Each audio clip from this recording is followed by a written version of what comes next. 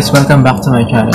So for today's vlog, ang topic natin is how to start a t-shirt printing business with a very small capital. Well, totoo yun, hindi mangyari yun. Pero kung gusto nyo malaman kung paano yun, panoorin nyo lang to.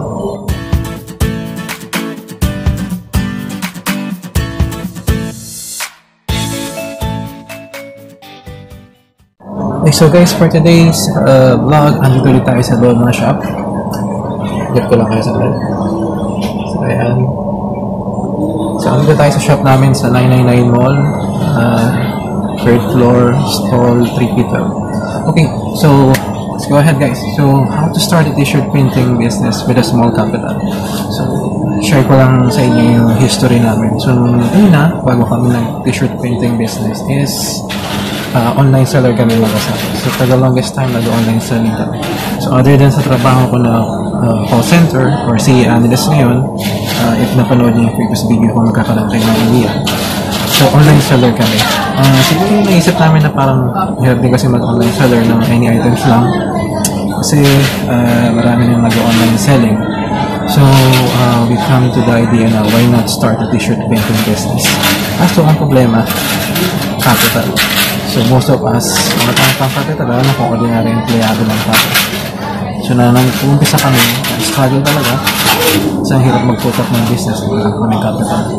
So, first, what we did is, since online seller kami, is nag-resell kami ng mga items or merong nag-t-shirt printing na kinukuhanan namin ng items. Tumulong talaga sa amin yung si Candy. Shoutout kay Candy kung napanood mo yung video na to. Thank you sa kanya. And then, meron din kami mga cashier sa shop. Nakailang lipat na rin kami ng shop. Galing na kami ng Dragon 8 Mall, 168. And then, now, dito kami sa 999 Mall. Shop na pala ito ni Vicky ko, sister ko. But thank you kay Vicky ko rin. Kasi hanggang may utang pa ako sa kanya. Siya yung nagpahiram sa akin puhunan para mag-start.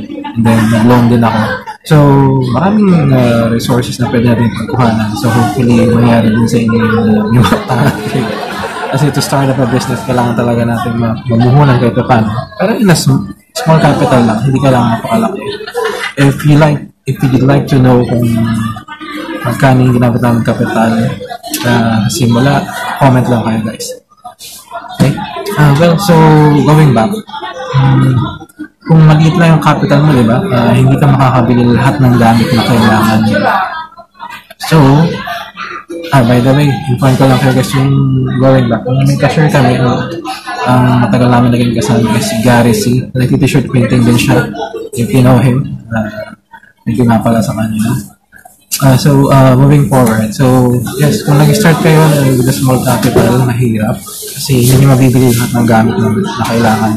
So, paano nga ba yun? Well, here's the thing.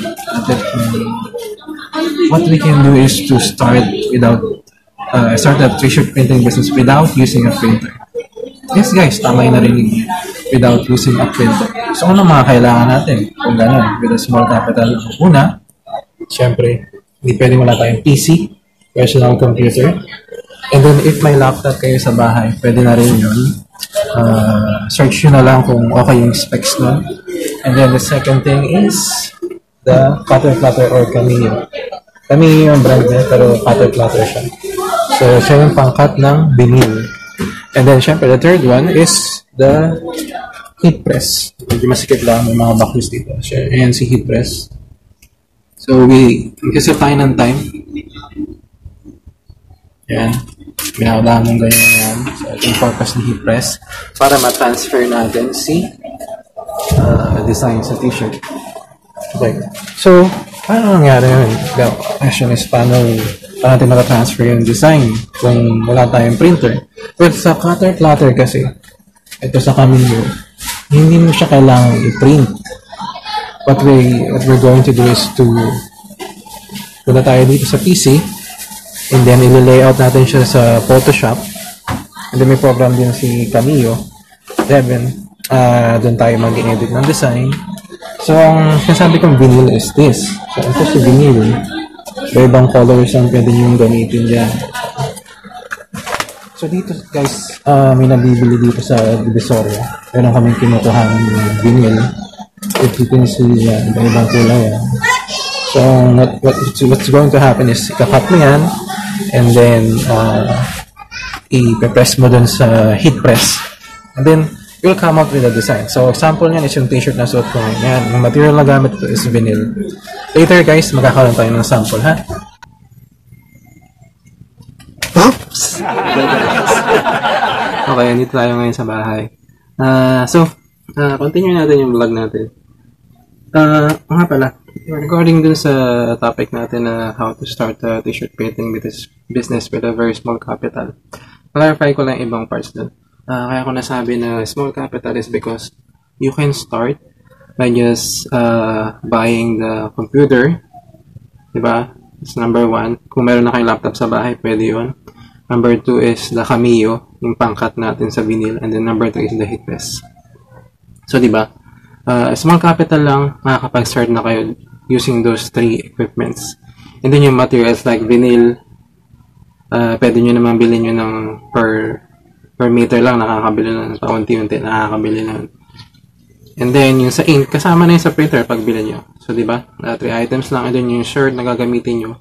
Yun, so pwede rin per piece lang kayo bumili. So, you don't have to buy everything na in bulk. Pwede kayo mag-start ng paunti-unti lang. Kagaya ng ginawa namin. Alright? Okay. Now, by the way guys, bago ko makalimutan, gusto kong mag-thank you dun sa talagang admin, founder nung Philippine Printing Business na minention ko nung last time. Siya nga pala, may kodigo ako. Siya nga pala si Sir, not sure if name niya to. Sinare lang sa akin to ni Sir Danny. Si BC Concept.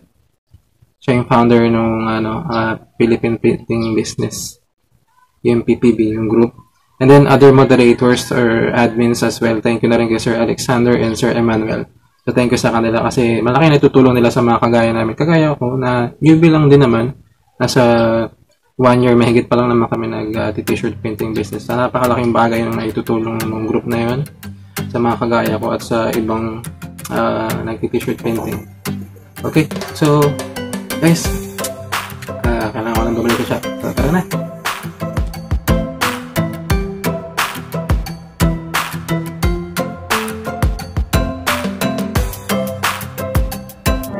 Hindi pa marunong na gumawa ng design, pwede tayong by statement or letters muna. Click lang natin to. Okay. Ayan, dito tayo pipili ng mga font letters. So, napili ko ay Bebas. Ayan, click mo lang yan. Para lumabas. So, ito na yun. Ayan. Ayan na siya. I-resize lang natin yan kung gaano kalaking gusto mo.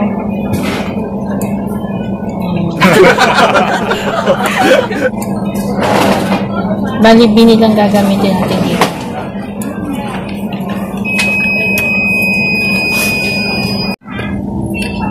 Okay, so guys, now magpiprint tayo ng black shirt with the design together. Kailangan yung settings niya is nasa 180 and then 8 seconds. Bababa na natin yung heat press. Tayo natin matapos, saka natin iangat.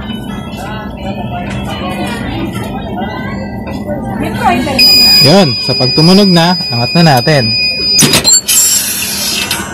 Yan. So, guys, after pressing, papansin nyo na medyo didikit pa siya. So, palamigin nyo ng konti bago nyo tanggalin to para hindi kayo mahirapan.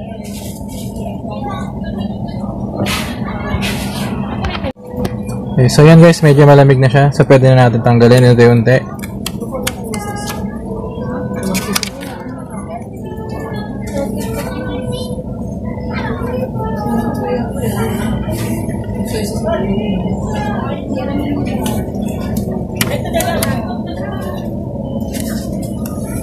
Magalaw yung camera.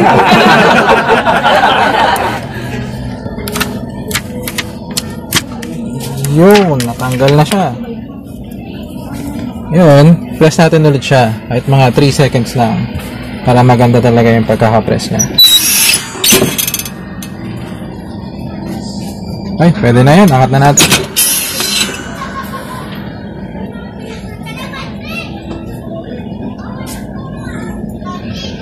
So, yan na yung finish product natin. Yung t-shirt natin na may design na together.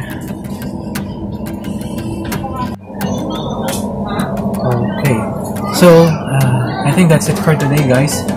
If, by the way, guys, meron kaming kinukuha ng supply. One of these days, sasama ko kayo sa pupuntahan natin para magkaroon kayo ng idea kung saan kami kumukuha ng supplies. Saan kayo pwedeng bumili ng machine if you want to start a t-shirt printing business, supplies kaya na nakikita niyo sa likod namin yung vinyl din.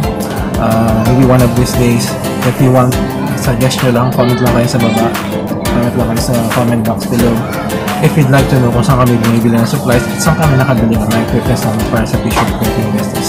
Kasi sa shop ako, guys, forward ko lang din like may t-shirt printing business kami dito sa 999 Mall, 3rd floor, 3P12 stall number. PM lang kayo sa Facebook account namin, that's Eric Co. And then please click like to our page, Eric Co 09 Online Shopee Facebook. You can also follow us in Shopee, that's Eric Co Online Shopee. Okay. Meron pa pala kaming isang YouTube channel, yung wife ko, that's Maria Co.